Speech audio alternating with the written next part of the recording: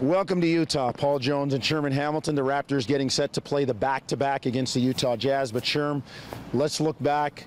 Kyle Lowry with a terrific game in the win over Sacramento, another double-double. But the play of the wings, yes. Terrence Ross following a 20-point game with another one for the first time in his career, and James Johnson notching a season-high 19 points. Yeah, and it's kind of surprising that Terrence Ross has just accomplished this goal right now because of the way he can score the basketball. But when DeMar DeRozan went down, we talked about it. Who needs to step up? Right. We talked about guys like Lou Williams coming off the bench, but the reality is they need Terrence Ross to play at a high level, and the fact that he had two of these games back-to-back is a positive thing. Now, for Terrence, he did it primarily off the jump shot against Sacramento, but I think he's got to get to the free throw line. He didn't have any free throw attempts, and he's too athletic, and I think he's got too much in his game to not attack the rim. But I will say this, you could see that the message has been sent. Yeah. Terrence, we need you to step your game up. Yes. We need you to play at a higher level. And I thought he did a great job, and his team did a good job of really looking for him early. And once he got into a rhythm, they continued to feed him. And you talk about James Johnson. You know, one thing about James is he can have significant impact on the defensive end. But when his offense is flowing like it was against Sacramento, he's a special piece to this team. And you say it all the time, Jonesy. He's got to stay in his lane. And what he did very well against Sacramento was he got to the basket. Yeah. He used his size, used his strength. He finished at the rim. He dunked on some people. And that's the kind of thing that Dwayne Casey wants from him night in, night out. And especially with no DeMar DeRozan, a guy who's an attacking player, you're going to need some of that from these two guys on the wing. Well, it's interesting, Sherm. Rather than trying to show that he could make jump shots, he played to his strength and drove the ball to the basket.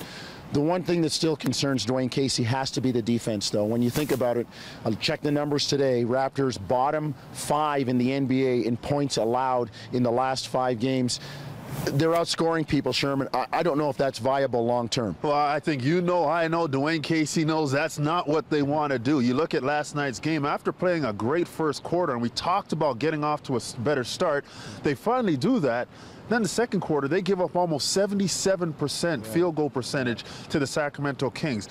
That's not going to get it done. And I think when you're talking about success in a long-term way over the course of the season, you cannot play that kind of basketball. You can't play offensive games where you have to just outscore people. They're going to be nice when you're not shooting the ball well. And you have to anchor yourself in your defense. And if you're Dwayne Casey, you're taking all the wins you can get, but you know at the back of your mind, you're saying this won't last forever. We've got to get back to defensive principles. All right, tonight's opponent, the Utah Jazz, the 3rd youngest team in the NBA in front of only Philadelphia and Milwaukee, having their issues at 5-13 in the tough Western Conference. But at the same time, Sherm, we've talked about them. They're a team that it's not really that far away. They've got some good pieces in place. Tough to play on the back-to-back, lose an hour, coming into altitude. Toronto has to really grind it out tonight. I feel the will has to be better than the skill tonight for them to get a win. Well, that's a great point, and I think, you know, we've lamented about the poor starts for the Raptors. A night like tonight on a back-to-back, you expect Utah to jump all over the Raptors because they didn't play last night. But I will say this, to your point, Utah, they do have some really nice young pieces that once they mature and they feel some veteran presence around them, I think they're going to be a very good team in terms of they have a system and a style that they play, and they also understand who they're anchoring their offense around. And it's Gordon Hayward right now, and he's the guy who's developing. They paid him. They have confidence in him. But I think the Raptors have to approach this game kind of like they did at the Air Canada Center.